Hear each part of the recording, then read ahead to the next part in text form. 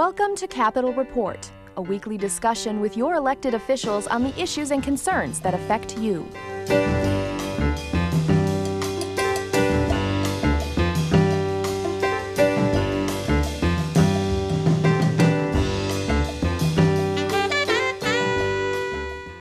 Good evening and thanks again for your time with us. The road to wrapping up the state budget now seems to be hitting several potholes. Are some, most, or all of those centered on the debate over road funding? We'll cover that and much more with my guest this week, Representative Charles Brunner. He is from Bay City, the Democrat representing the 96th District. Representative, thanks so much for joining us. Well, thank you, David. My Good pleasure. to have you here. We are sitting down on May 3rd, and our audience joining us on the 7th. June 1st is just around the corner, the self-imposed deadline for the legislature wrapping things up, and signs had seemed to be pointing to a relatively smooth conclusion to wrapping up a budget deal for fiscal 2014, but now news this week that things seem to be getting more and more sidetracked. Where are the major divides at this point? Well, the whole process begins with the governor laying out his budget and his vision for the state of Michigan, and from there the Senate takes his budget and the House takes his budget, and they both either agree or disagree. The House budget is significantly less than what the governor actually proposed. So there's a number of things that the House is not funding that I think that the governor would like to see. I don't know what's going to happen with Medicaid expansion. Of course, part of that, and the reason the governor wants to do that is because of the fact that we would get some federal funds to do that.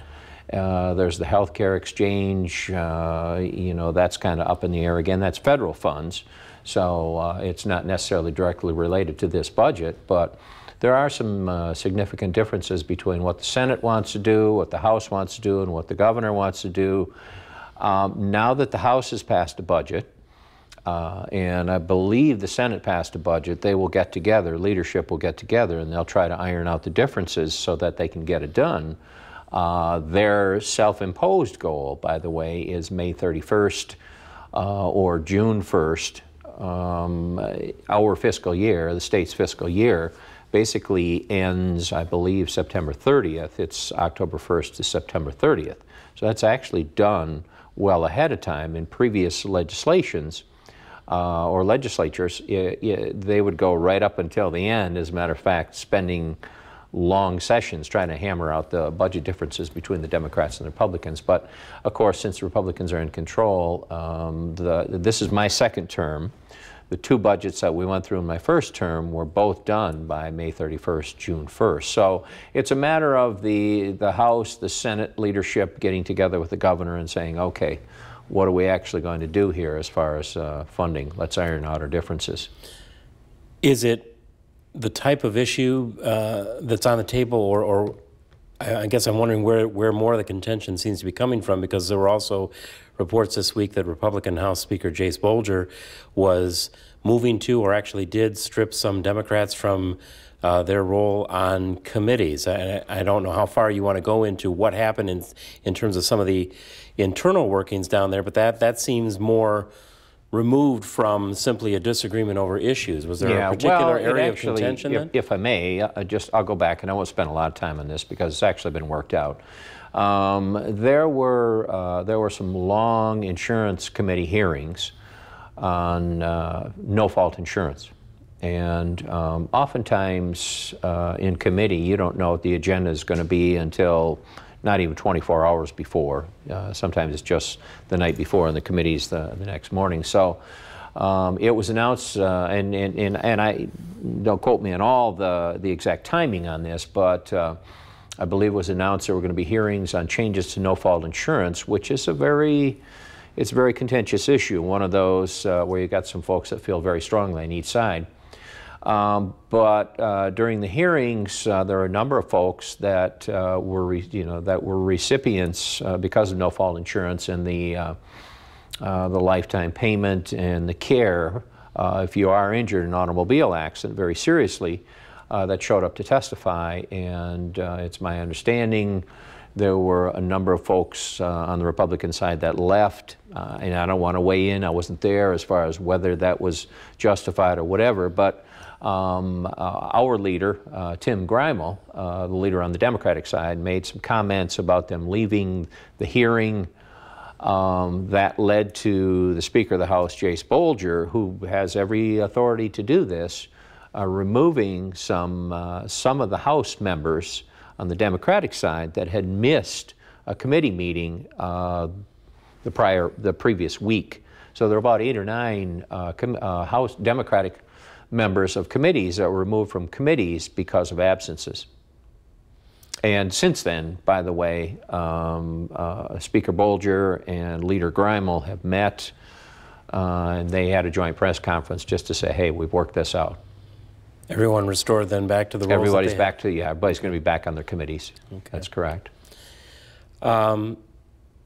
Earlier this spring, you and fellow Democratic Representative Stacey Irwin Oaks from Saginaw had held a listening tour throughout some portions of the Great Lakes Bay region, and then moved on to what you were then presenting as what you called an agenda for the middle class.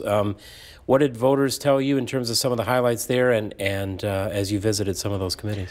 Well, or communities, I should say. Actually, our piece of the listening tour for our area stretched down, and I went down to, and we held it in Flint.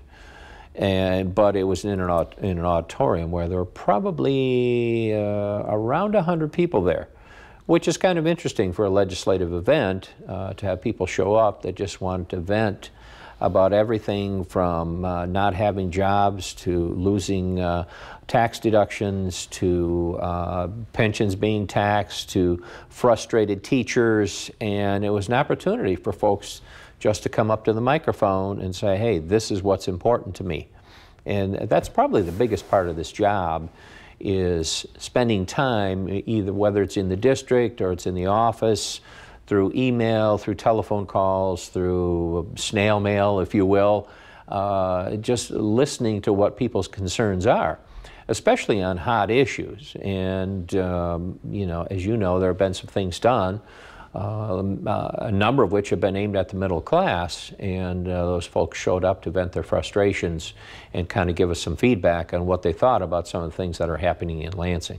Were any of those then translated into concrete legislation that's being crafted or worked on now, you know, or anything that has even made it into the current budget? Yeah, actually all will be. You know, in some way, shape, or form, whether it's through a specific piece of legislation or whether it's through an amendment as issues come up.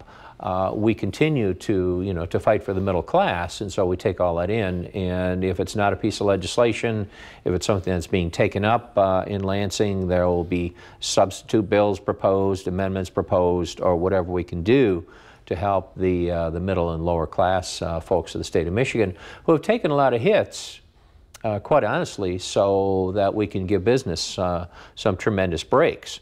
So while I disagree, where I understand why we did what we did for business, I disagree with some of the ways that we got there. And so it's rather questionable, at least up to this point, to see if all of those breaks for businesses are really paying off in the in the form of jobs. Are we seeing the jobs? And as everyone knows, there isn't a tremendous amount of job creation. It's very slow, it's very stagnant, and hasn't taken off, I think, the way that some folks thought it would.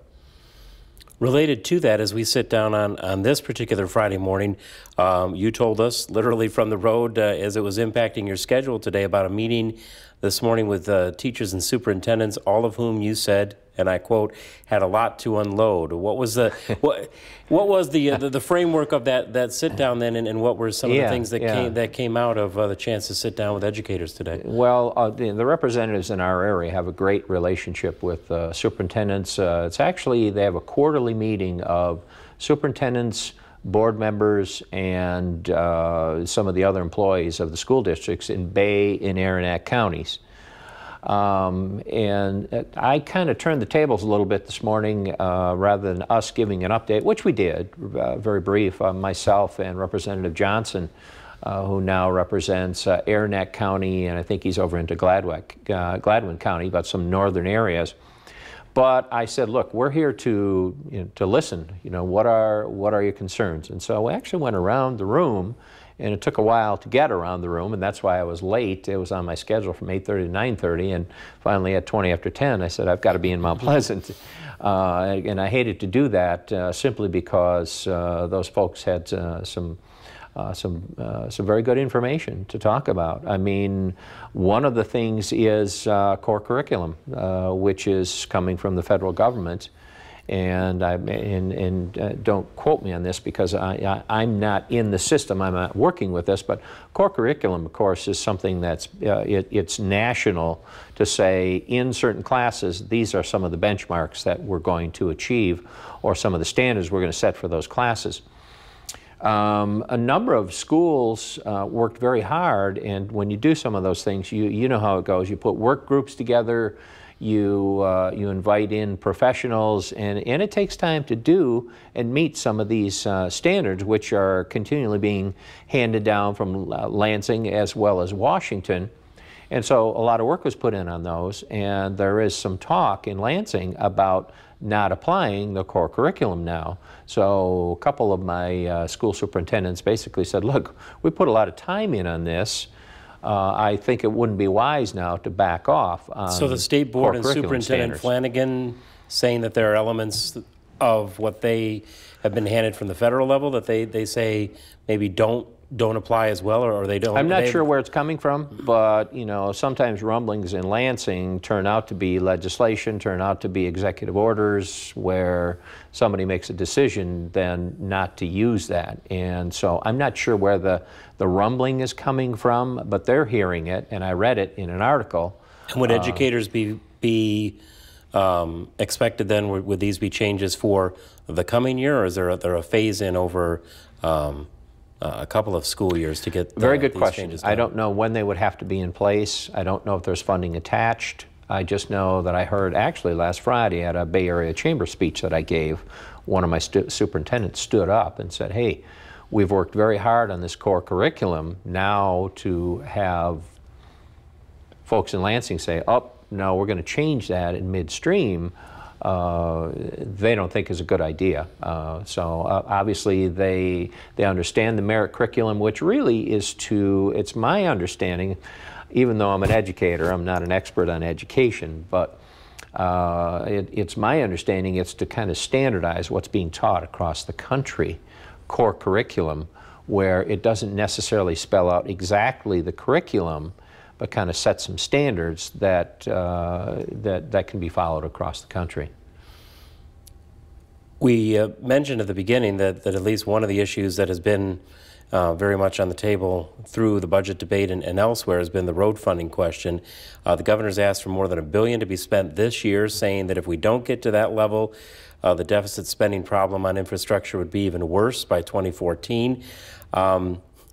Probably almost anyone we could ask would have their own figure. Is there a figure that you would pin on how much is the amount that needs to be spent? I mean, do road folks tell you that we could spend this much even if we don't get this much? I mean, what are some of the numbers that are out there that we could be looking at potentially to start addressing some of that? Yeah, I've heard anywhere from 1.2 to 1.6. Those are the figures that stand out in my mind that are kind of being thrown around in Lansing. I've been approached by just about everybody you can think of and asked about road funding, and I've heard all kinds of interesting ideas floated as far as how do we pay for it. As everyone knows, to add an additional amount to the gas price right now wouldn't be very wise. To increase registration fees, I don't know where that's at. There was a rumbling before we took a brief spring break that the Senate was going to try to pass something to allow for a referendum on increasing the sales tax by a penny. Obviously, that didn't happen. So that's some of the talk. So well, something that Representative Tom Leonard brought up in what I did not realize at the time was that there is an amount of the tax, the sales tax, that actually was not going back into infrastructure, but actually was being included in education funding. So if it was then set to the roads, then obviously folks interested in the education budget would say, okay, now we are facing a rather large deficit, and how do we pay for that? And I don't know the exact figure. I know it's hundreds of thousands of dollars, from the sales tax of gasoline that actually goes to education. There are some people that are saying, let's take that money and let's apply that totally to the roads.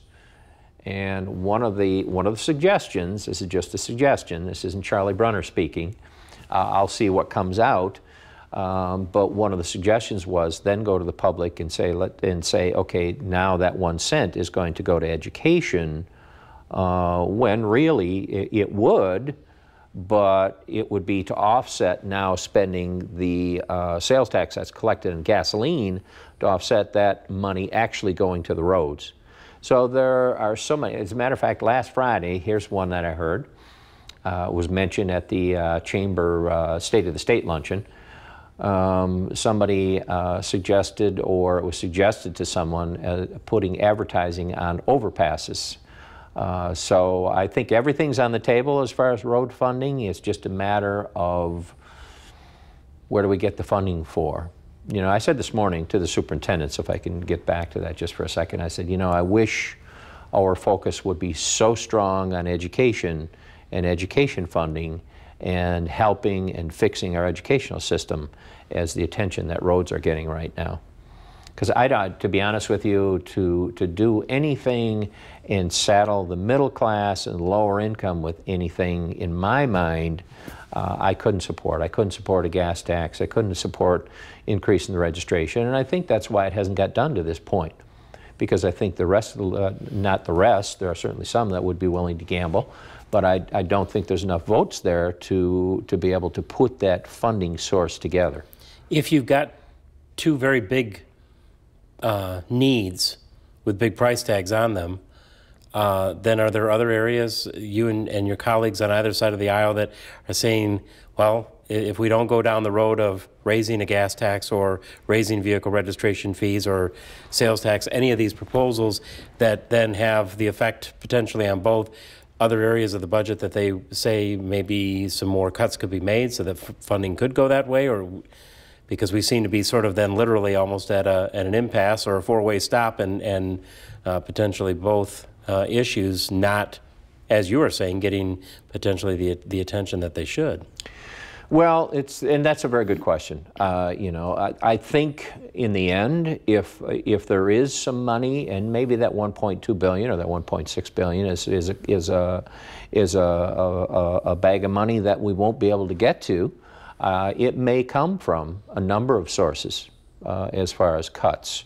It's just a matter of going into the budget and saying, okay, what can we cut? What can we live without? That? But it becomes very difficult because the state of Michigan has been cutting for 10 years. And so we're at the point now where we say, all right, where do we get that money from? I mean, it's easy to look at the prison system and say, okay, we're spending $30,000 a year to house a prisoner. Let's cut back on that. But I have to tell you, I've been in those systems, but let me rephrase that. Right. I visited. Yes. And I've been through there, and I've seen what these guards are facing and the cuts that they've already made in that system. You know, the DHS system. You know, people always say, well, let's get, you know, I mean, there are people that are really struggling right now and need some help and need some assistance. And the counselors, and I asked one, and I visited my local DHS office, they have 500 to 600 individuals on their caseload. So, you know, we have made tremendous cuts in areas. So can we cut some more? Are there some things that can be cut out? There always is. Would be painful. I mean, they're I think in the House proposed budget, they're closing 3 youth detention facilities in the state of Michigan. That's very painful. What's going to happen with that now? They're going to absorb those in some other systems that are around the state. So if we get to that 1.2 billion or that 1.6 billion or some amount that goes in that direction to start aggressively repairing the roads, it's probably going to have to come from a number of things. I don't think there's anything left where you can just say, okay, we're going to cut this and we're going to get that $1 billion. At a local and a state level, your counterpart in the Senate, Senator Mike Green, has proposed an idea for a shift in the way there is maintenance and management oversight for the 4 bridges that go over the Saginaw River in the immediate Bay City area. a good plan? Does it help the local area of Bay City? Is it better to see that shift as proposed more over to the folks at MDOT? Oh, it would help tremendously. It's really kind of a weird arrangement that the city of Bay City has. Two of the bridges are owned and operated totally by MDOT. The other two bridges, which of course are the kind that have to raise up and down because of commercial and recreational traffic on the river, the other two are owned by the city. Now the state does help a tremendous amount. Any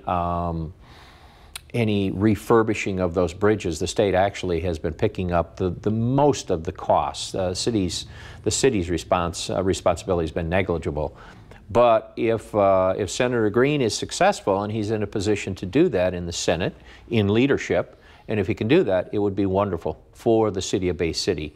I believe the figure is somewhere around $1 million in the streets budget, which they could use to repair roads, but the most of that goes towards the maintenance and the operation of those bridges, which have to be manned, so that there is a person there that can operate those bridges as needed by the traffic that goes along the river. So that would be great for the city of Bay City, and I hope Senator Green is able to do that. He's tried unsuccessfully in 2 previous budgets, but he keeps trying, and it's back in the budget, and hopefully he'll succeed this time. It would be a very good thing for the city of Bay City. Well, we shift in our last few minutes then from the maintenance of the roads to the maintenance of the water itself, the dredging that is needed. The governor got that figure close to the $20 million put into the state budget. Army Corps of Engineers also now has contracted for over $1 million alone with a firm out of Frankfurt to address the needed dredging, or at least a portion of it, in the Saginaw River and the Saginaw Bay. Supposed to be underway early this month. For whatever information is out there publicly in terms of the area that's going to be addressed, the amount of the water that's going to be dealt with, we're making progress, all of it, some of it that is needed in there. What does the proposal look like? Well, it's a huge discussion going on right now because of the low lake levels of Michigan and Huron.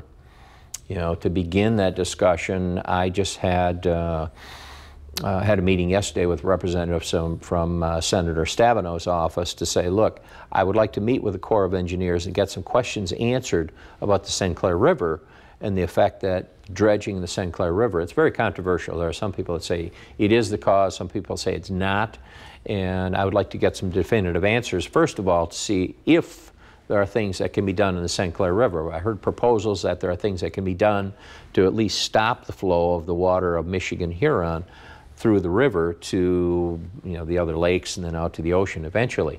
So if that is a problem, if there's something we can do to fix that. Now, getting back to my district and my local area, the Saginaw Bay coastal area is huge, and really all those small streams and rivers flow out to the Saginaw Bay and Lake Huron. Right now, the water levels are terribly low, lower than they've ever been before.